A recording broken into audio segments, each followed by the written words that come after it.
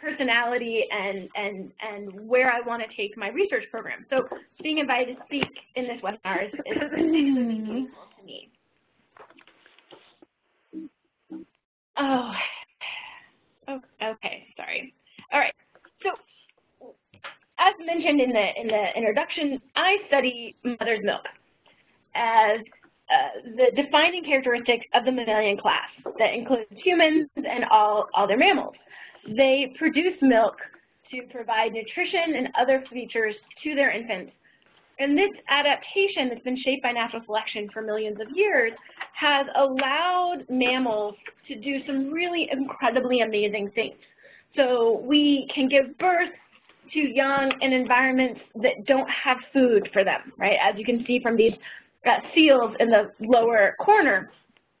And the dynamic of a mother or a mother or an allo mother nourishing their young allows the development of social bonds and social relationships, facilitate learning and cultural transmission, and any number of other key features that make mammals mammals, or in terms of culture, humans human.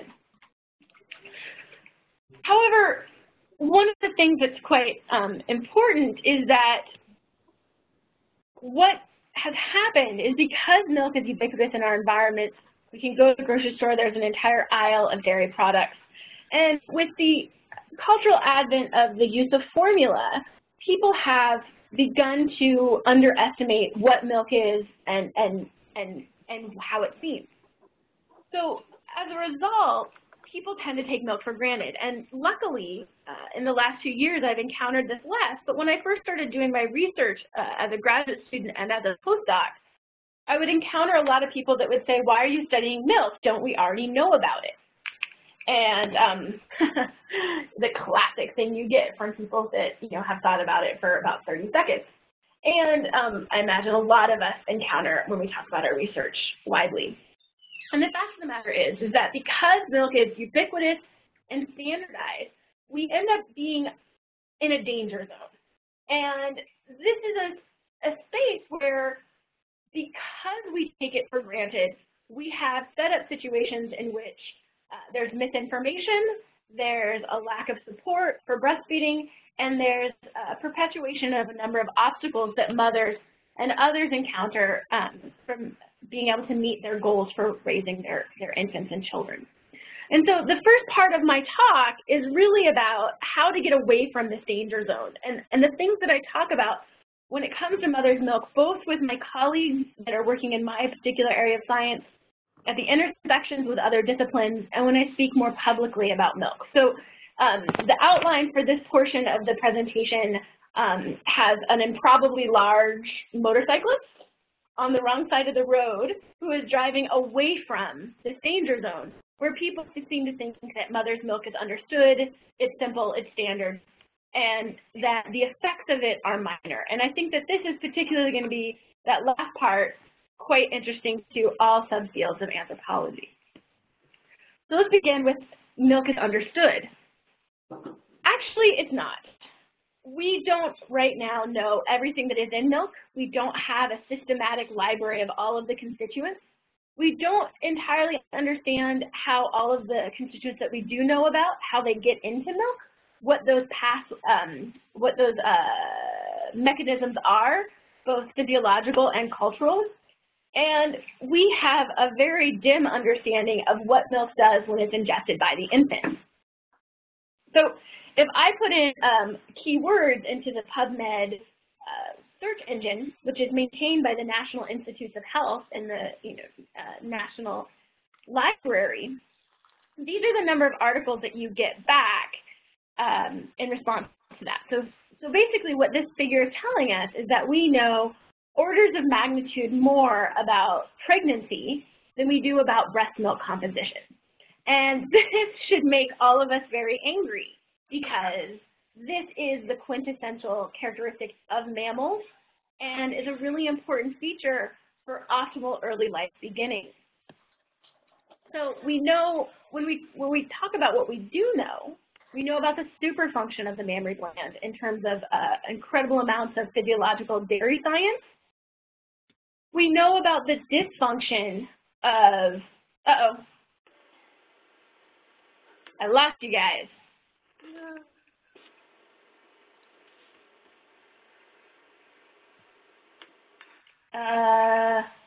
We're still here, but we're just seeing your desktop. Sorry about that. I don't know what happened. All right. Okay. We know about the dysfunction of the mammary gland. So there's a substantial amount of research effort that's sent towards studying cancer in the mammary gland. And this makes very, very good sense because 1 in 8 American women are going to develop breast cancer in their lifetime, and 1 in about 200 men. However, let's think about these numbers and consider that 1 in 2 women are going to have children.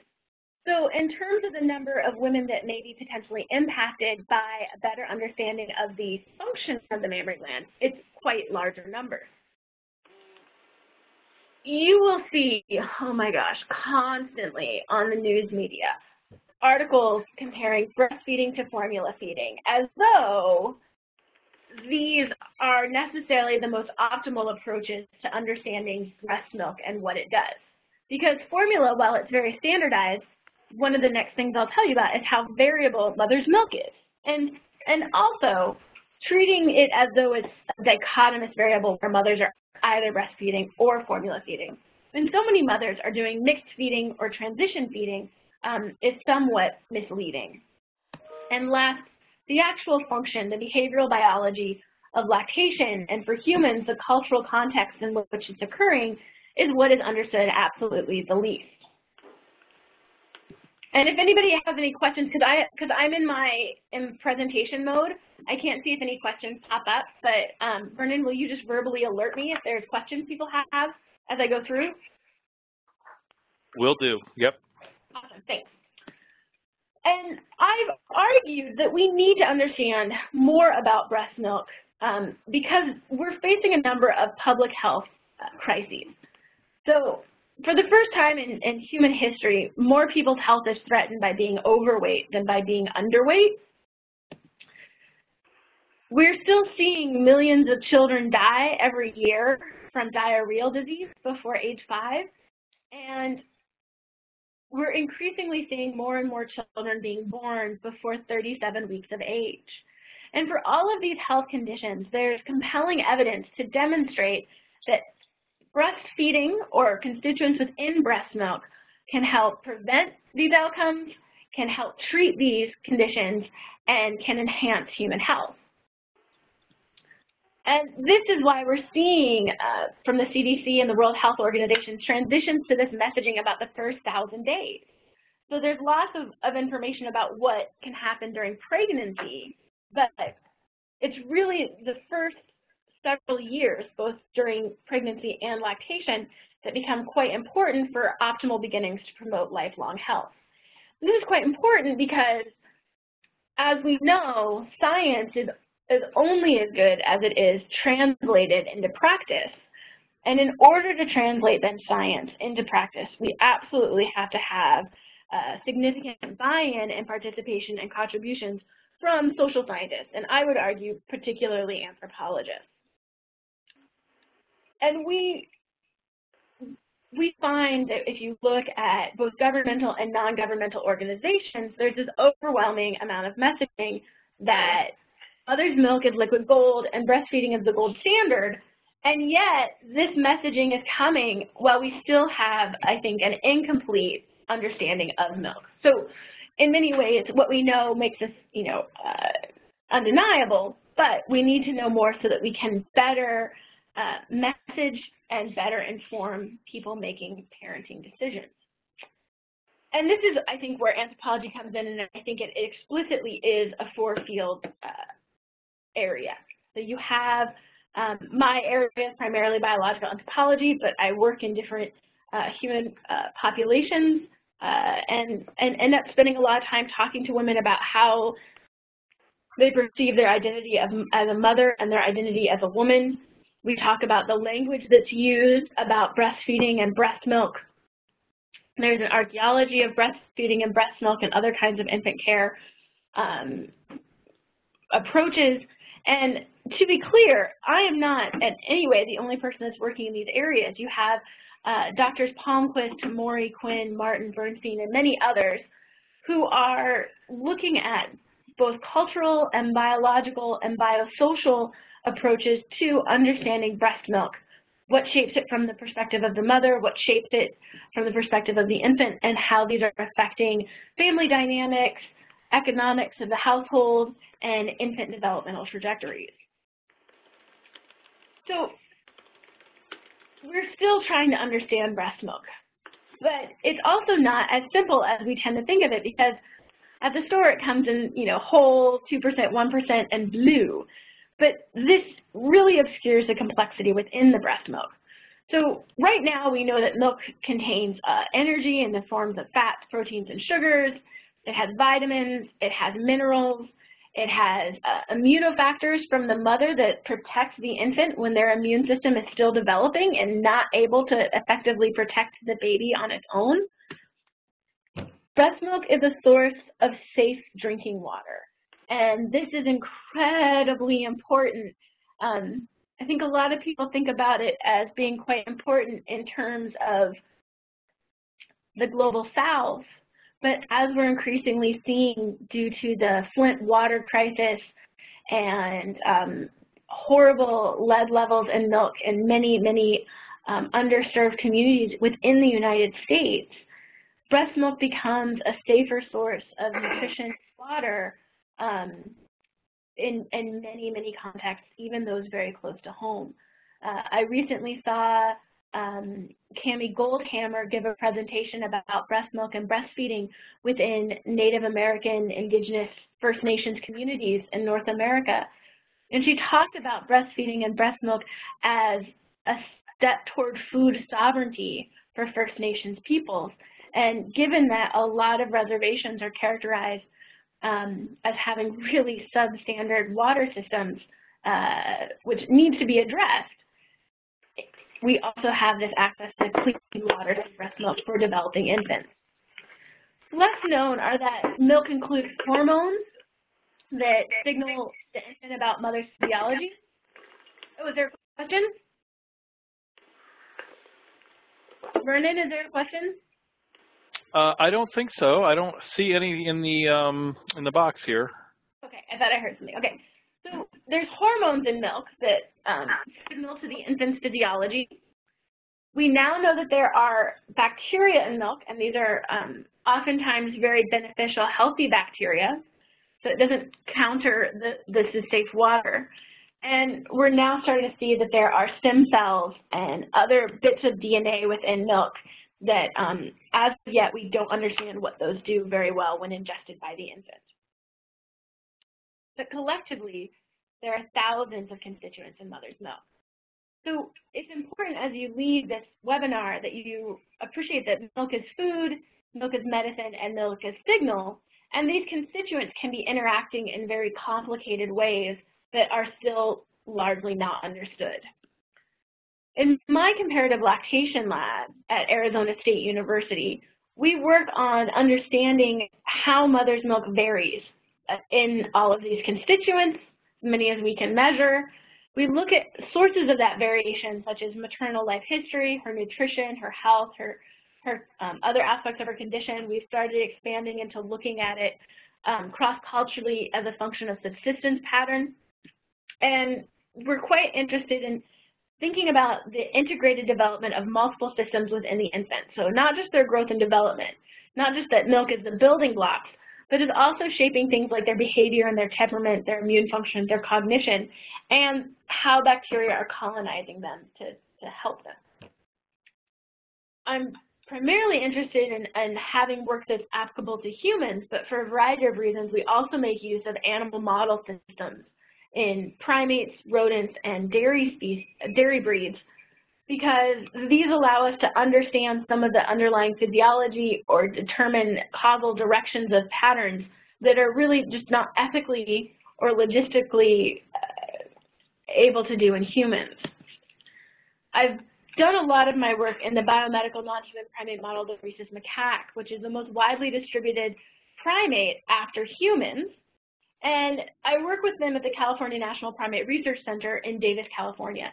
And this is one of 8 national primate research centers, and they're quite important because they provide this resource to researchers all across the country. You don't have to be at that university to work with these animals. And I work at Davis in part because the animals live in these large outdoor enclosures that are half-acre. So the picture that you're looking at on the screen right now represents only about 1/8 of their enclosure size. And they're able to live in these groups that are very similar to what you find in the wild, so close kin, distant kin, and unrelated individuals. And they engage in all of their species-typical behaviors. And in this outdoor social housing, they don't develop any of the kind of behavioral problems that may occur to some sensitive individuals in other housing conditions. This is an aerial view of the facility. In the upper corner, you can see what are 24 different corrals. We work with multiple groups, and as I mentioned, the animals engage in all of their friendly and less friendly social behaviors out in those enclosures. I'm quite interested in understanding what about human milk reflects things that are specific to human conditions versus our heritage of our primate ancestors. And so I've been working with a number of collaborators to try and understand what is primate in human milk and what is human in human milk. And to date, we've been able to identify exceptional features of human milk in 3 different domains here with Sesame Street. And these are in the human proteome, the HIV-cidal factors, and sugars in milk that are quite important. So real quickly, if you compare the proteome of milk in a rhesus monkey to a human mother, what you find is that there's a lot of proteins that are shared between them. However, as you can see from these green bars, the proteins coding in human breast milk are significantly higher than what we find in rhesus macaques for 75 out of 80 of these milk proteins. And these milk proteins are important for our digestion, our macronutrient processing, and our immune function. And what's quite exciting is that these are areas in which humans, because of our cultural practices, how we gather our food, how we process our food, the kinds of foods that we're eating, the fact that we live in social groups, in many populations in very sedentary kinds of ways, these are going to affect how we acquire our nutrients, and they're also going to greatly affect the immune challenges or the disease ecologies that we encounter.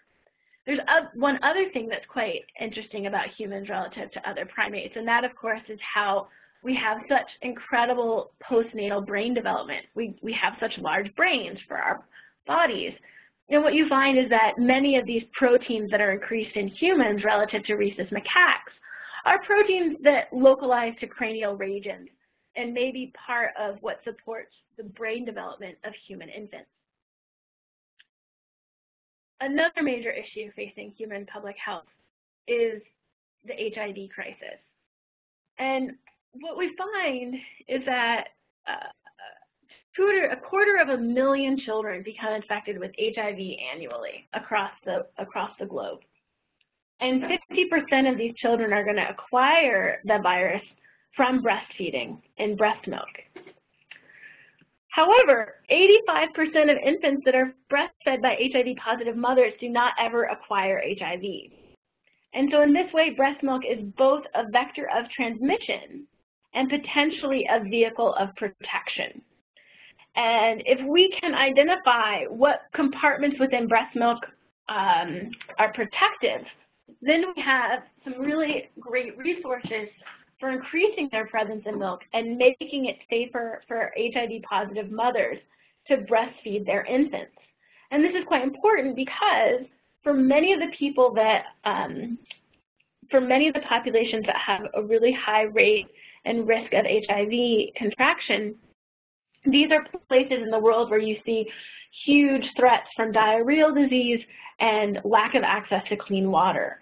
And so there aren't particularly safe alternative to breastfeeding in many of these regions. So being able to better improve the safety of breastfeeding is a huge public health aim. So working with Dr. Angela Wall and Dr. Victor Garcia, we did a collaborative study looking at HIV suspended in vehicle or milk as it was administered to a humanized mouse. And what you find is that when the HIV virus is suspended in just a viscous fluid that's similar to the consistency of milk but has no milk in it, 100% of the mice develop HIV, an analog of HIV.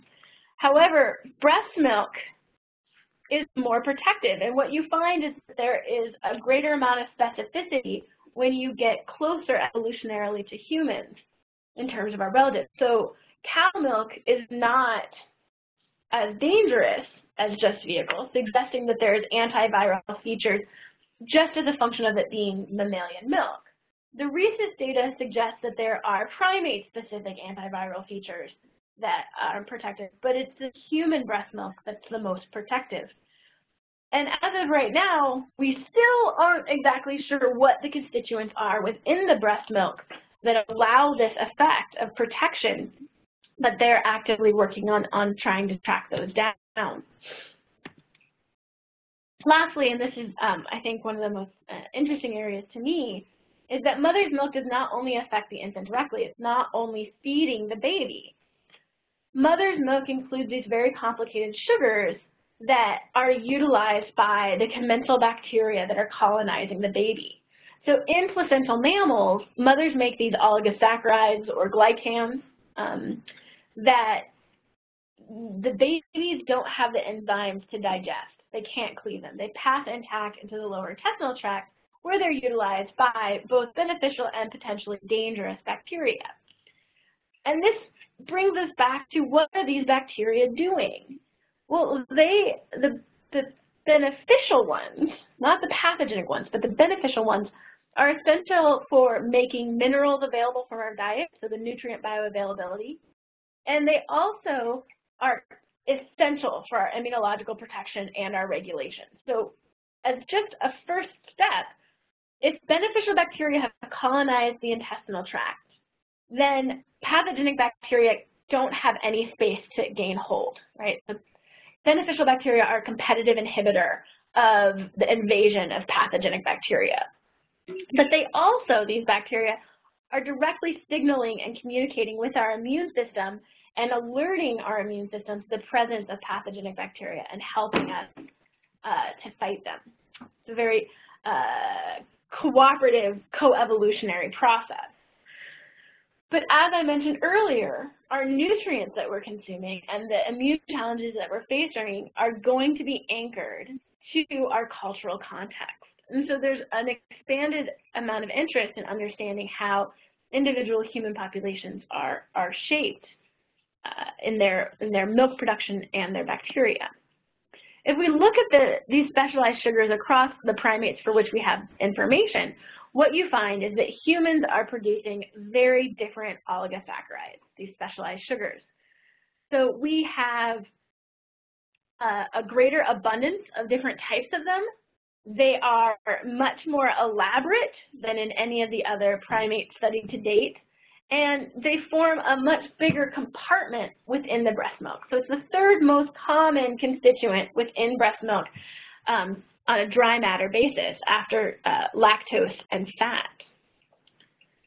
So milk is complicated, and it's not standardized. So when I talk about the food, medicine, and signal within milk, one of the important things is that each mother is making her own unique profile of all of these constituents. It's every constituent that I've looked at within a mother, whether it's fats, proteins, or sugars, or the oligosaccharides, or the immunofactors, or the hormones, every mother differs, right? There's variation.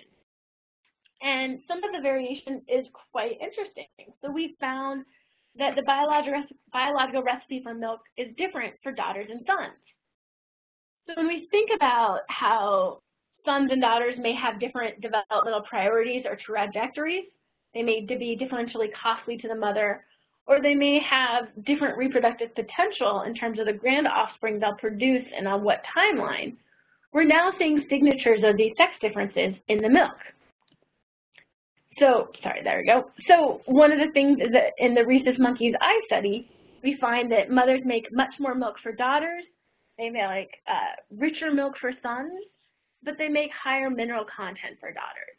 And I'm very careful to not say that they're making better milk for one offspring, gender, or sex than the other, rather that they are making it tailored to the developmental priorities of each. So if we look closer at like the minerals, for example, what we know is that the skeletons of daughters develop faster in monkeys, chimpanzees, and humans.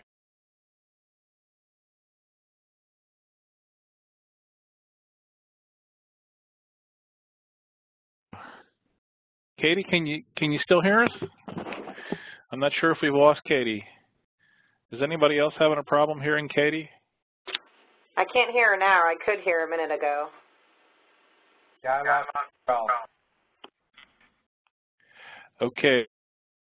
And here, this case with humans, there's some data that it's higher in sons and sometimes higher in daughters.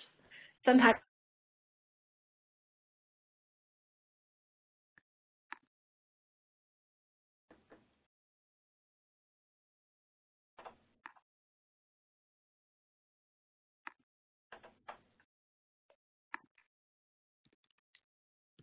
Vernon, can you hear me? I can hear you, but I think you're going in and out a little bit. It just said that you muted me. Oh dear. Can folks hear Katie now? Can you hear me? Yes, we can hear you now. Okay. Okay. Where did I go out? Probably about a minute, maybe a minute and a half ago was where the first gap happened. Okay. So did you guys see this slide? I think we were on the last slide when... Okay. So basically we're finding that there is evidence across different mammals for either increases for daughters or increases for sons, or depending on the constituent, increases for sons or daughters, like as demonstrated by purple in this human silhouette here. What's quite exciting is that in the last few months, a paper came out showing that the actual genetic, the gene expression within the milk-producing cells of the mammary gland is different after gestating a son or a daughter, adding to our understanding of how the different synthesis of milk is coming about. There's also been, so that's, I'm quite interested in differences for sons and daughters and what that means. But I'd also like to think about what is happening during infancy. This is a critical period of mother-infant interactions, attachment bonding, as discussed extensively by John Bowlby and Mary Ainsworth. This is a period when infants are exploring their environment, so they're gaining knowledge about their environment, but also being exposed to a number of risks. And this is also a period of gaining social experience and playing. So all of this is being fueled and framed by the milk that mothers are synthesizing. And we're now seeing the beginning of, I think, a very wonderful field of research in understanding how mother's milk shapes the behavioral development of young. It's very new. So to date, there's been a handful of studies showing that mother's milk shapes temperament. So in rodents, when they administer glucocorticoids, sometimes referred to as the quote-unquote stress hormone, but that's a little bit tricky. When they administer this to moms in their water, it ends up being in their milk that the pups then drink. And the pups that are exposed to these glucocorticoids or corticosterones in rodents have a different behavioral phenotype. So they're less behaviorally inhibited and more exploratory in a novel setting. So this is a classic rodent experiment known as the elevated plus maze. And what you have are two arms of the plus maze that are open to the world and two that are next to what the rodent perceives as a wall. Rodents tend to be more cautious, they spend more time by the wall, but if they explore open areas, that's a measure of their boldness or their lack of anxiety. In humans, they found that milk cortisol is associated with temperament in kind of the opposite pattern. So higher glucocorticoids in milk are associated with more fear, sadness, discomfort, anger, frustration, and reduced suitability. And this effect, only measured at a single time point, was found to be strong for daughters, but not for sons. And most recently, our group has published a paper showing that the glucocorticoids in milk in monkeys is more similar to what we find in humans, not like what we find in the rodents. So higher glucocorticoids in early lactation predict more nervousness, less confidence in daughters. But it's a change across lactation that predict it in sons. So the pattern's the same, but the critical windows here are different. This is quite important because it could be that the earlier work in humans just didn't get the right critical window for sons the way they did for daughters. And this is why it's quite important to think about sex-differentiated milk as two sides of a coin. There's the potential differences in how mothers are producing milk, but there's also potential differences in how infants are utilizing and absorbing the milk between sons and daughters. So if you look at the glucocorticoid concentration in milk of rhesus monkeys, it's the same for sons and daughters, but the effects are different at different time points. So this is, I think, another piece to the puzzle that we need to think very hard about. And lastly, for the milk portion of the talk, I want to address the issue as to whether or not breast milk is of minor importance. We see a lot of articles talking about how breast milk is not that different than formula and that it's being oversold by lactivists and other kinds of extreme activists that are pushing public health messaging beyond what the science can support. And I think that this is an absolutely essential and important area to be thinking about, because the fact of the matter is that most mothers in the United States intend to breastfeed. Over 90% of women report, at least, that they would like to breastfeed, and then they encounter a number of obstacles. And these obstacles can be that we don't have paid parental leave in this country. They have obstacles in that they don't have support of a social network. They do not perceive that they have appropriate clinical support when they encounter challenges. And these are institutional, structural things that need to be addressed and they need to be resolved. And so the continuous messaging about the importance of breast milk doesn't necessarily help moms navigate these obstacles. It is intended, I think, to motivate them to navigate those obstacles, but that's not enough, and that's insufficient, and that's problematic, and that can be counterproductive. And to be fair, it's really important to understand that for some infants, the effect sizes of the differences between getting breast milk and getting formula are going to be very small. And that is the point that is really being pushed in these more recent articles.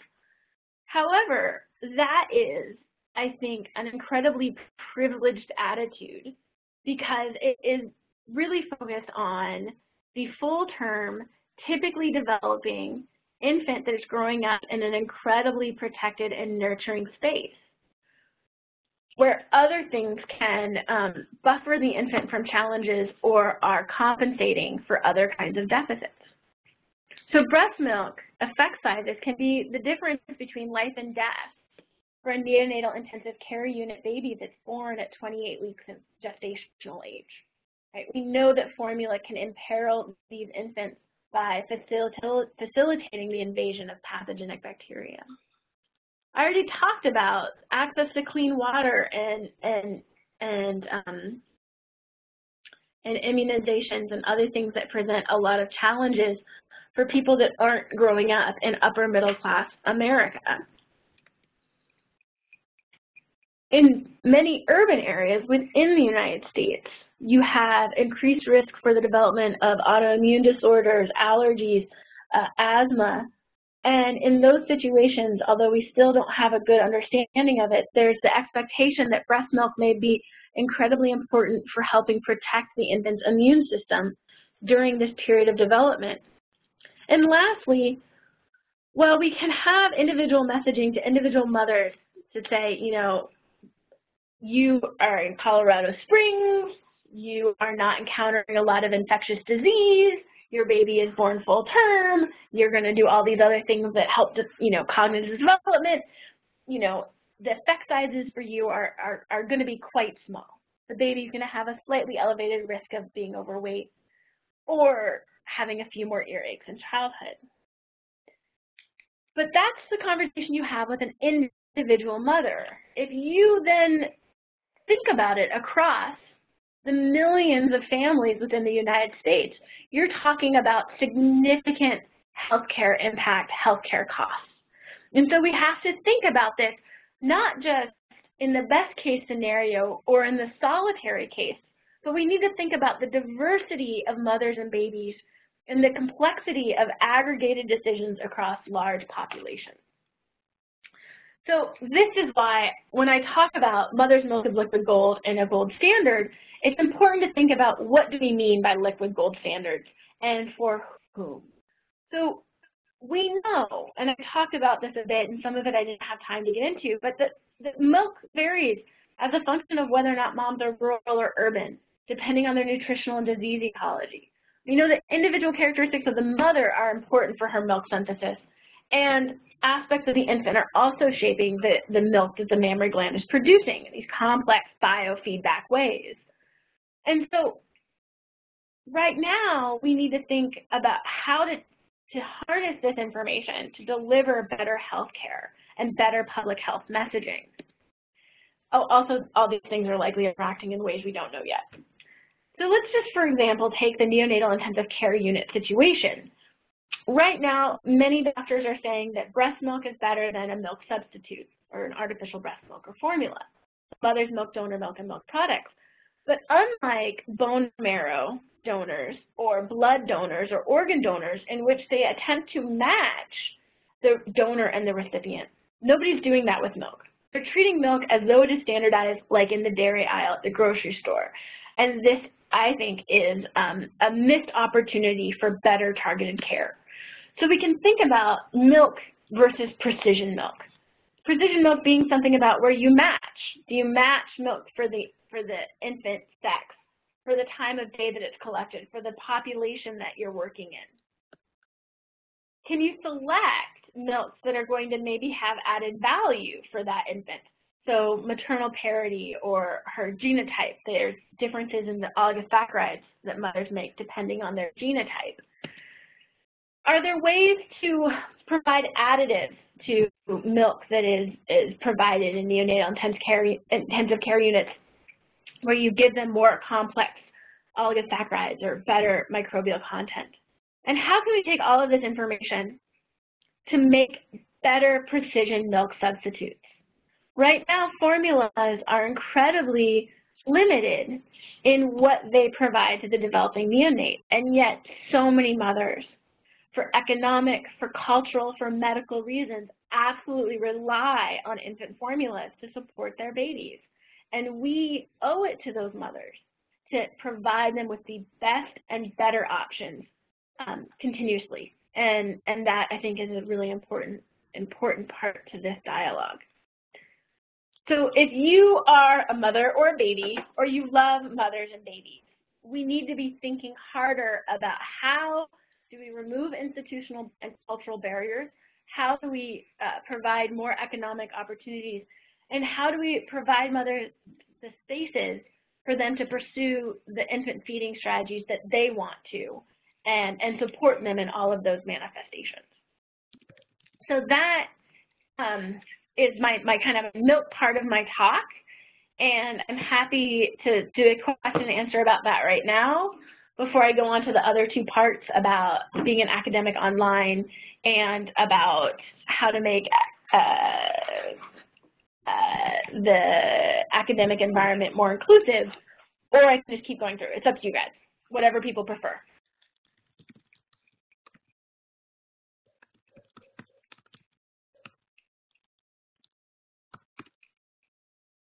What do you guys think?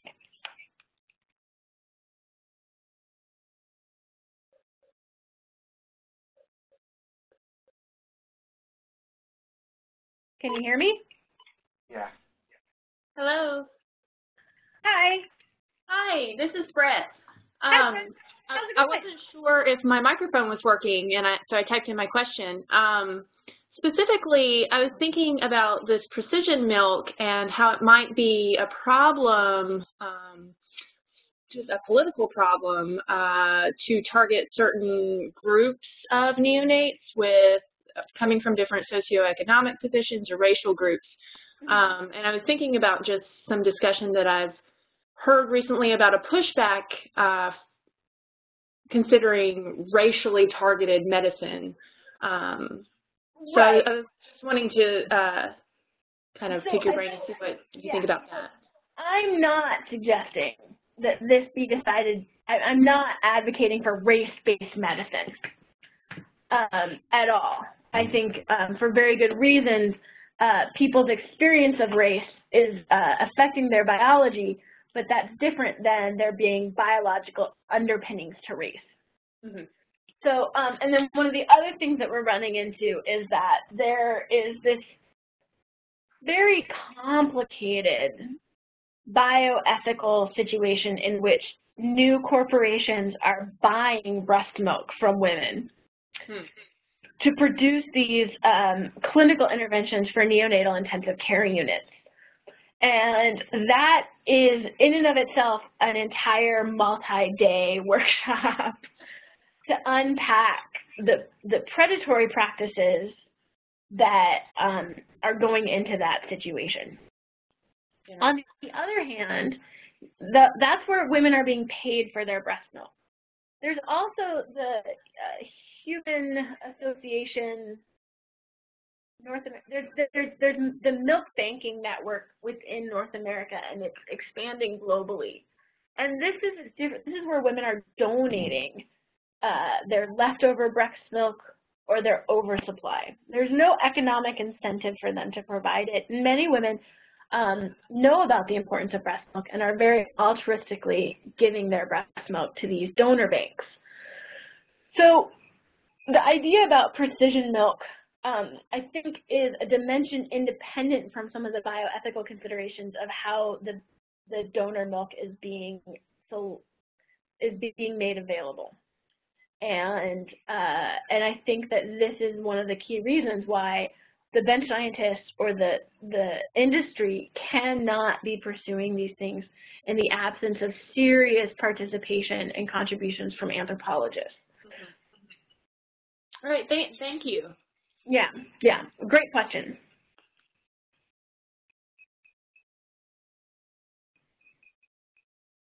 Any other questions?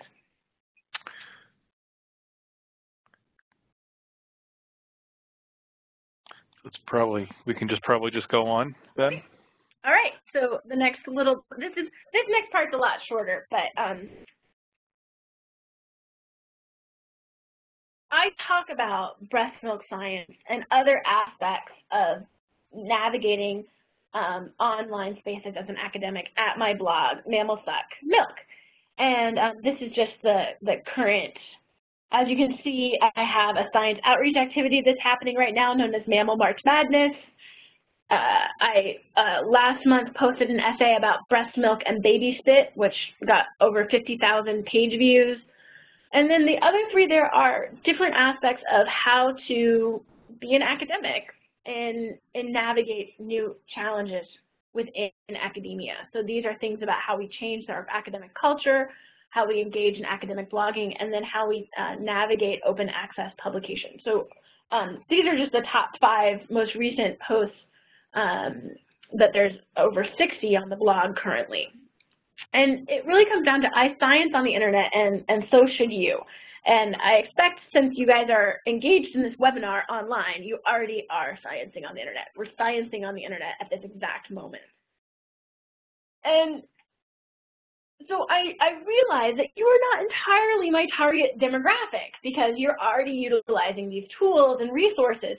And it's really about pushing back on this perception that these online spaces are a distraction from what we should really be doing as academics, that we should always be doing our research papers and not off having fun on the internet. But the fact of the matter is that the internet is changing global dialogues. More and more people from all across the world are participating in these spaces, and they have been hugely instrumental in the democratization of our society, but also the democratization of our disciplines. So for so long, academic spaces were structured in a way that particularly benefited individuals who had extra money to travel to conferences and workshops and opportunities to talk, who had the relaxation of household responsibilities such that they were able to travel. And those spaces led to the emergence of social networks that were in. And this is part of the accumulated disparities that we see within academia and how certain demographics have been historically and still contemporarily favored within that context.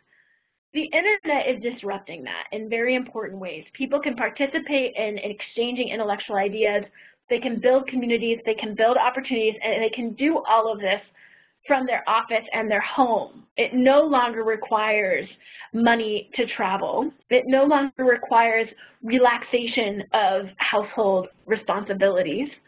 And that, I think, is an incredibly important thing. And so academics who are not engaged in these dialogues are basically abdicating a seat at the table. They're missing out on opportunities to talk with their colleagues, and they're missing out on opportunities to talk with policymakers and the general public. And in today's climate of academic funding and political processes, we cannot ethically, morally, socially, professionally abdicate those roles any longer.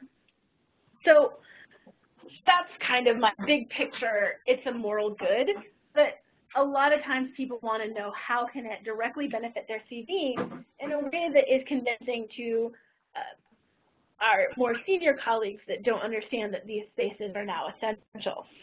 And so I'm going to kind of run through some key things that we've accomplished, or that I've accomplished specifically because of how I navigate being an academic online. So I already mentioned my blog.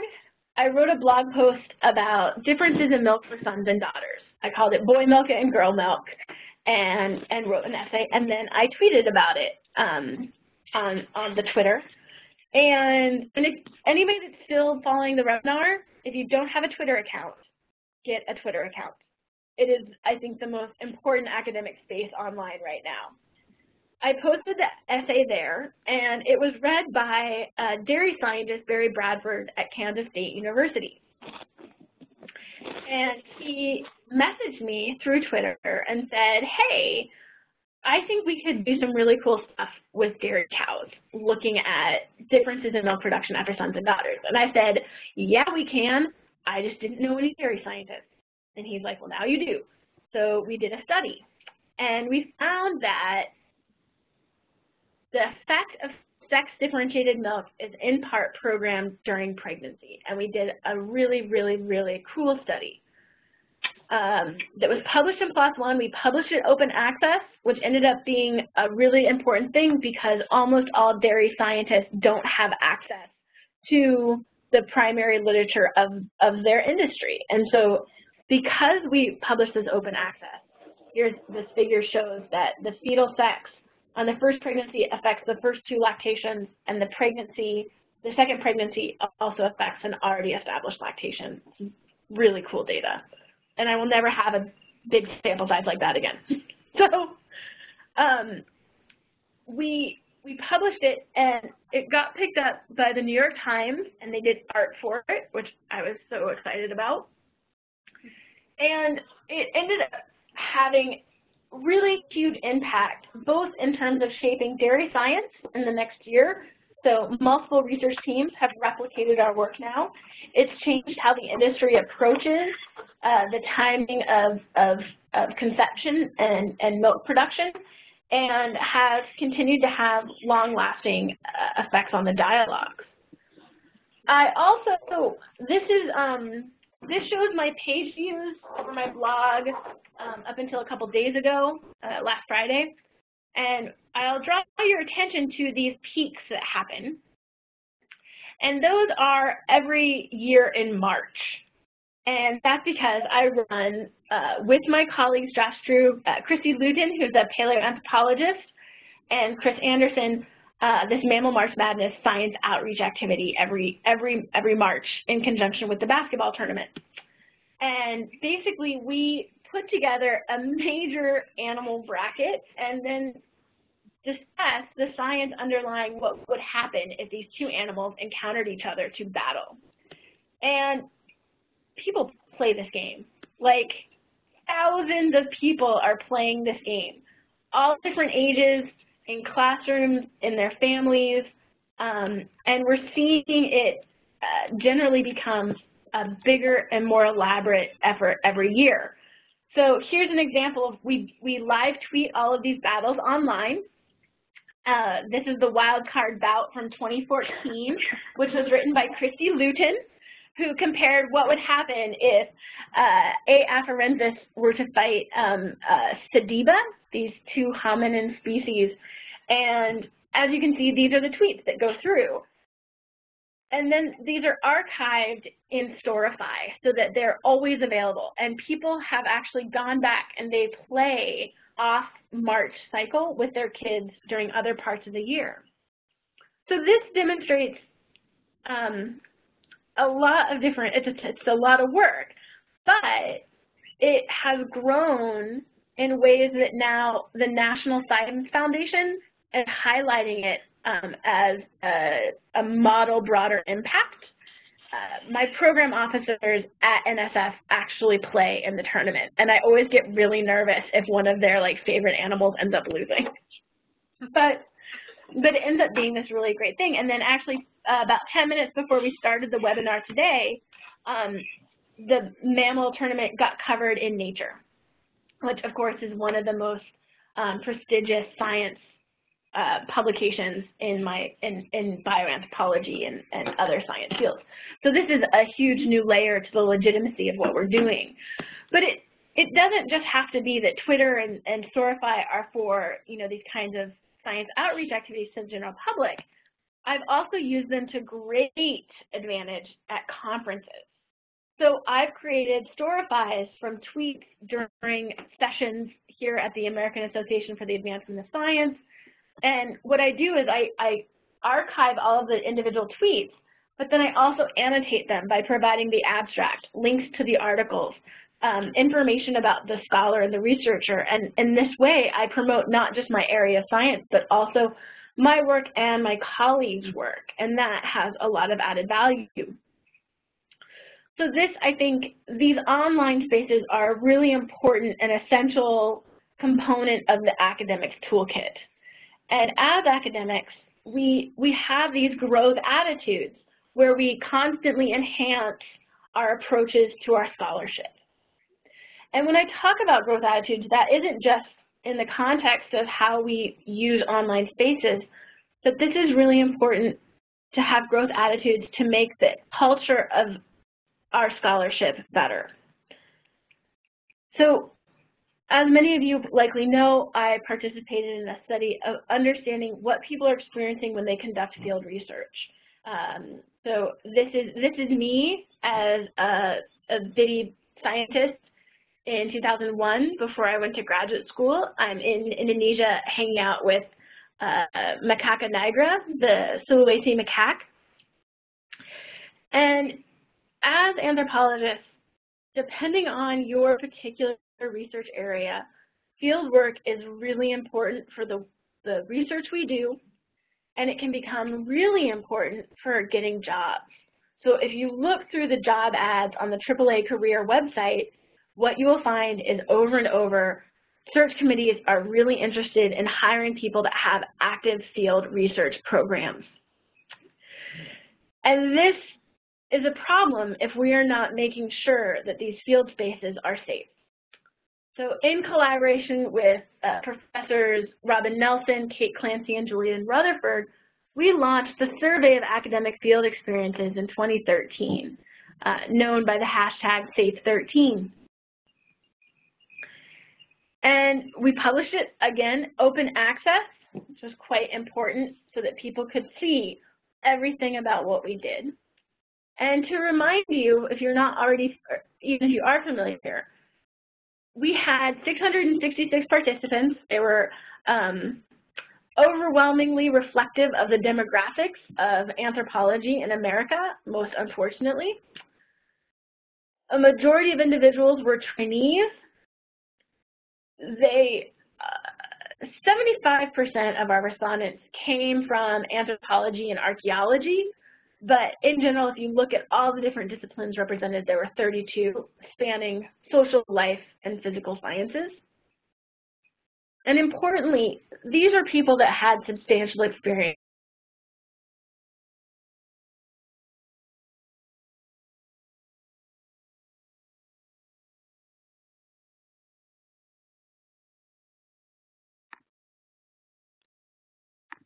Katie, it seems like we've lost you again.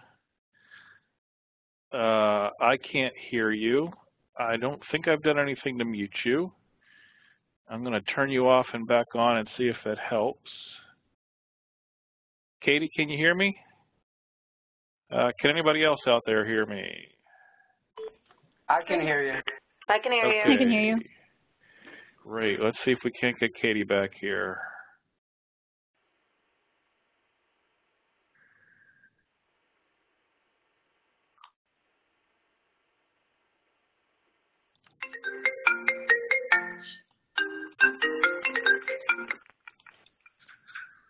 Sorry.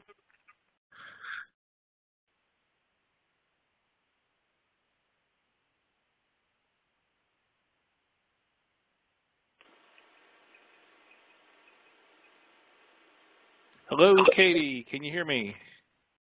Okay, we're trying to get Katie back on the line right now. Seems like she's gone offline.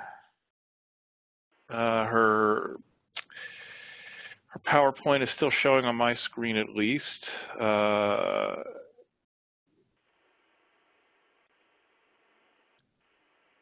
Hello, Katie.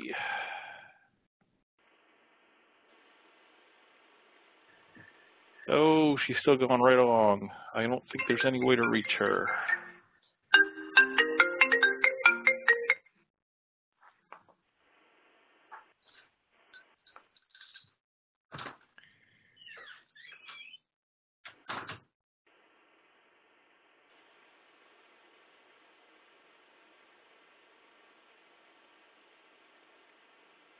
Katie, we've lost you again. Can you hear me now? Okay, now Yeah. you're back. Okay, I think we lost about 2 or 3 minutes there. Oh, no. When you lose me, you can just hit my mute button, and that always notices me. I always notice that. Okay, I tried turning you off and on a couple of times, but it didn't seem like it did any good. Huh, weird. It could be that, you know, I'm on my laptop, and sometimes the signal gets interrupted here if it doesn't think I'm actually doing anything. But I am, Okay. obviously. Yeah, we didn't lose your screen, actually. Okay, well, that's weird. Okay, so where, did you lose me on this slide or this? One slide before that. You lost me here. Yeah, I think, yes, I think that's about where you were. So on this slide, I basically just read the slide to you.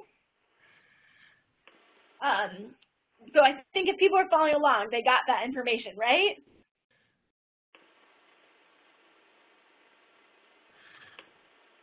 Hello?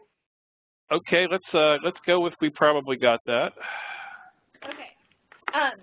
So basically, I'll just say that these are people that have a lot of experience, and anthropologists were particularly well represented within this data set.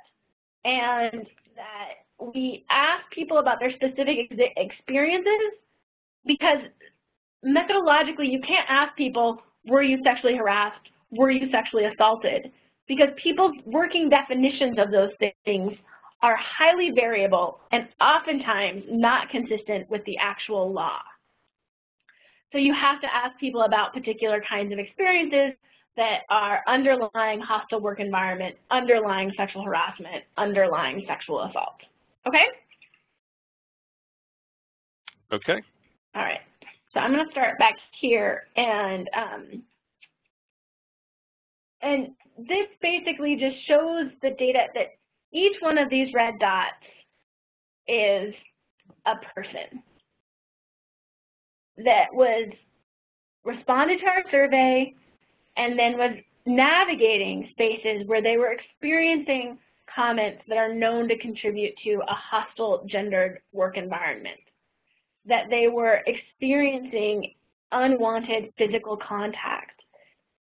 And yet many people were not aware of a mechanism to report their experiences. If they tried to report it, very few of them were satisfied by the outcome of their reporting. And this is a problem. There's problems all the way around on this, okay? Because it shows that this is happening. It's happening to an appreciable number of people, and we do not have mechanisms in place and training in place to respond to these things when they do happen. And when the paper published, it was like a gut, I mean, it was really traumatic to do the study, but people would write about how this figure, here you have this one citizen saying figure 3 hits you like a brick, because you realize that those are people, and if you don't realize they're people, they'll tell you. So this is a respondent who said, I was part of the survey and one of these dots. And it made me realize that nobody had really been talking about this. And so many people after the study published came up and said, thank you for doing this. I didn't think anybody wanted to talk about it. I thought I was alone. And this figure lets everybody know that if you are experiencing these things, you are not alone, and there's a community that is responding to them. There are, however, still a long way to go. So when I was analyzing the data from the study, this is an artist representation based on respondent demographics, we would get comments in the survey that said things like, there's no place to say this, but it's important. The vast majority of unwanted sexual harassment I've seen has been local men versus academic females. And then things like, I don't see any other place in this survey to report this, so I'll put it here. Over the past 21 years, I'm not aware of any cases at these field sites of male researchers sexually touching female researchers without their permission. And these were people responding to the survey before they saw the data. And it just goes to show you that many of our colleagues are at best very naive, because the data show unequivocally that it is happening within the research team. And arguments that are saying that this is basically about being embedded in a different culture and that this isn't about things that are happening within the research team is problematic, both because it's racist oftentimes or privileged, but it also is incredibly misleading. And it's allowed us to ignore the realities of what is happening at field sites. Since we published this paper, its impact it's probably going to be the work that I did that has had the most impact. It's one of the top discussed articles in the history of PLOS, which produces thousands of articles. It was covered widely by the news media.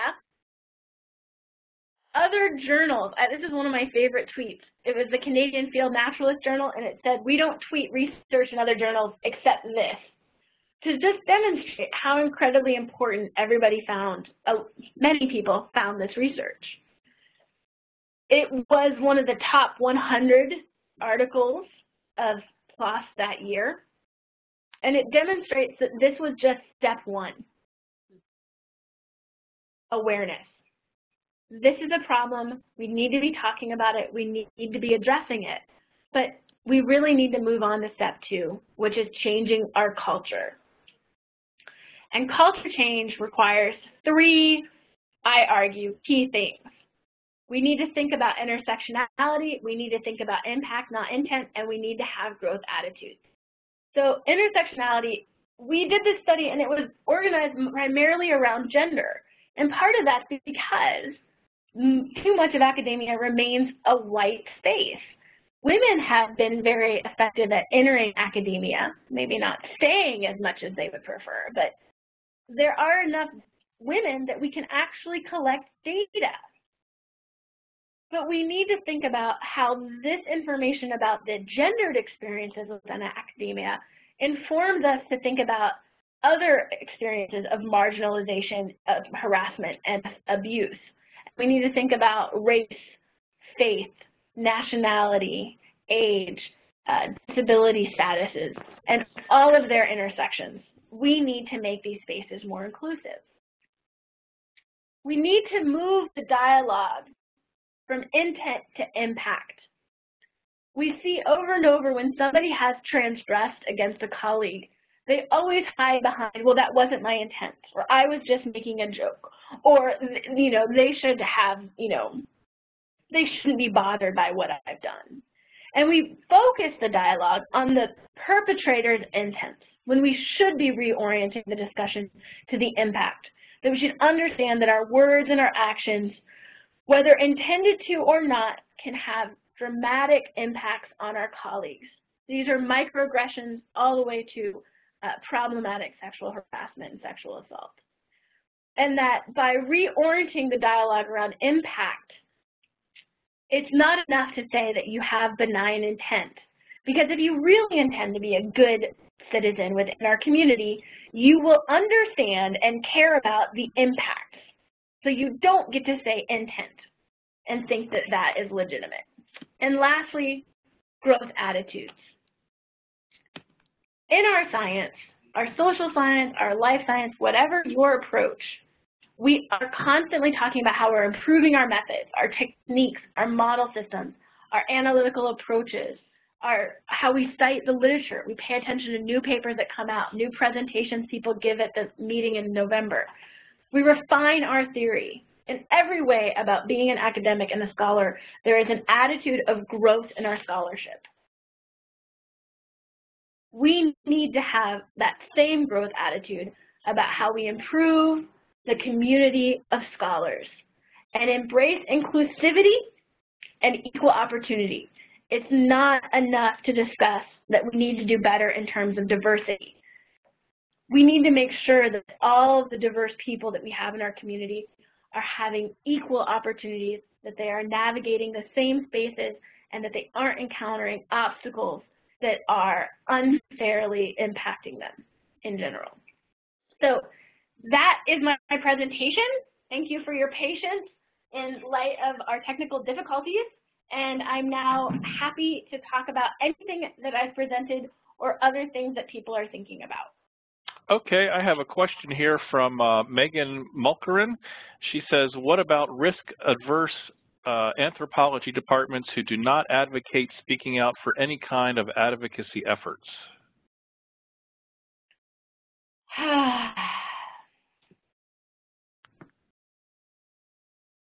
That is shitty.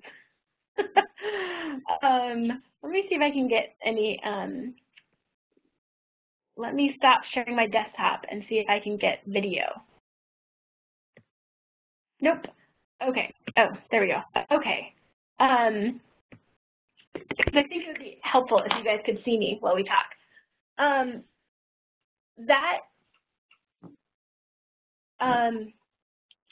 That's a problem.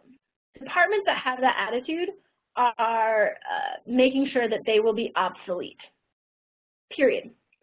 esoteric attention to theory and not thinking about how that impacts society, not dialoguing broadly beyond the ivory tower, not demonstrating the importance to the social public good is going to mean that that department is obsolete. If you look at the list of research studies that Congress targeted at NSF for critical congressional oversight, which I'm not supporting, it's a huge problem, a significant proportion of those studies were in anthropology.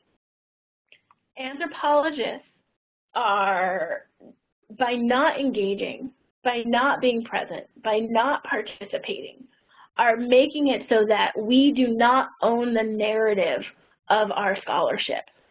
And that means that that narrative gets taken over by congressional members with with axes to grind, or a general public that doesn't understand that anthropology is important.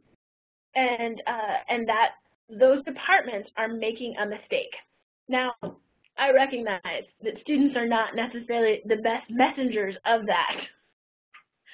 And what I would recommend thinking about is how to slow play that if you want to change the culture of your department. So sprinkle small statements in with different faculty and find out if there are any allies to your perspective and vision within the faculty and build the conversations from there. Share articles in your journal clubs. With prestigious people within our community, within your subfield, message appropriately about these issues. Find ways to float that among your community.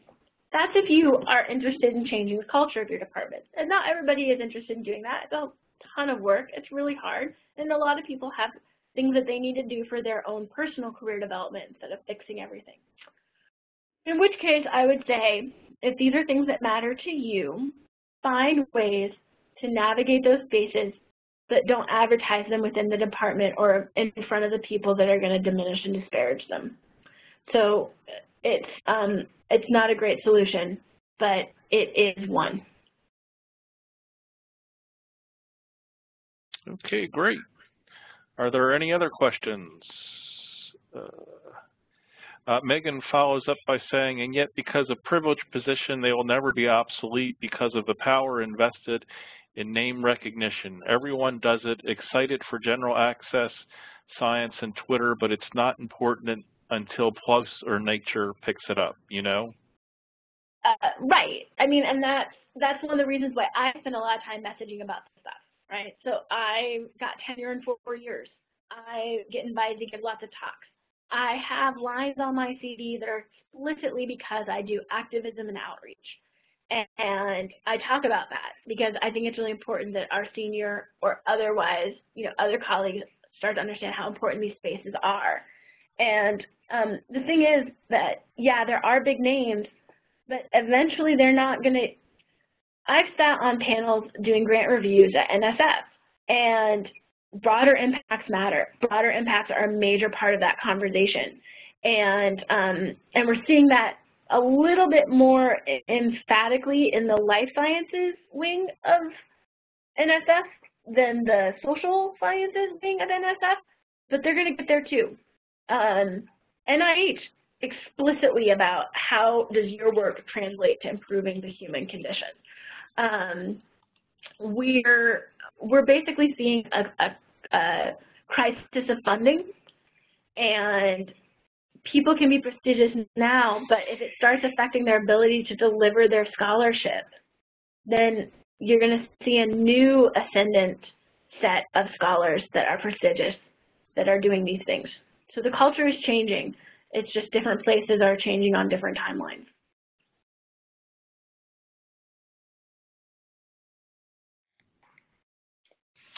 Okay, are there any other questions? I have a question. This is Brett speaking again.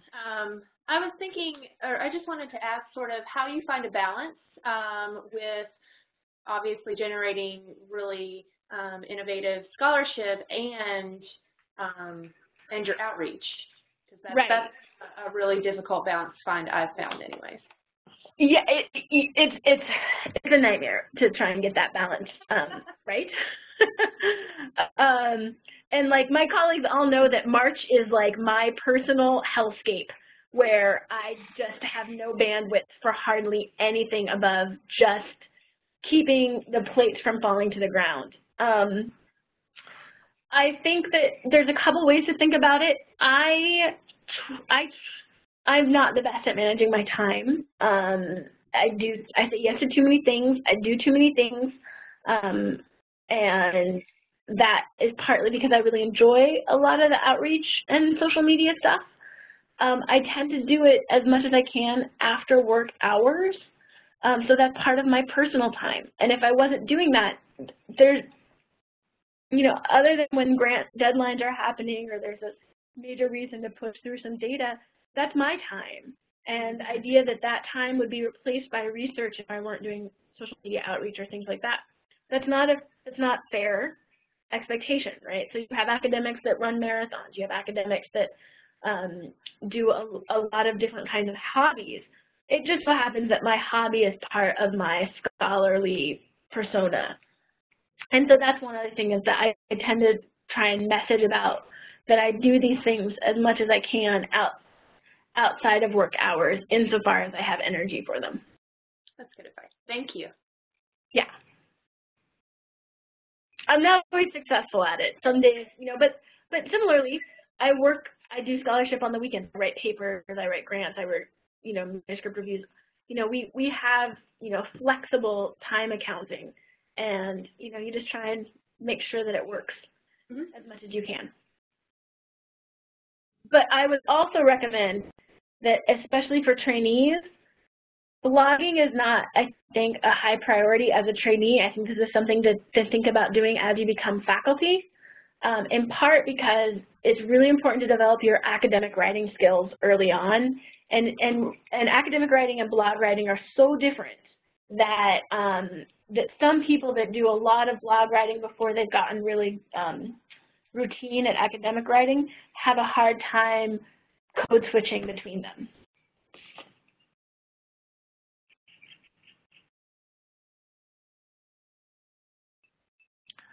Okay, well, it looks like this is about the last call for questions. If anybody else would like to put something in, please do so now. Either type it in, or if your microphone is on, please let us hear it. I'm also happy to answer emails, probably not super fast because it's March, but if you want to chat with me at the meeting or over email or some other time, don't hesitate to get in touch. Okay, well, great. That looks like it. And Katie, thank you very much for your really outstanding presentation. And for all of you who are still online and would like to have a copy of this, we should have this on the website hopefully within a week or so. And if you have any questions or feedback, please do feel free to email it here. You can email me directly, Vernon Horn at VHORN@AmericanAnthro.org. And so if that's all there is, then we'll sign off. And again, thanks very much for attending, and we'll hope to see you again soon. Bye-bye. Okay. Thank you for the opportunity. Thanks, everybody. Bye. Thanks. Bye.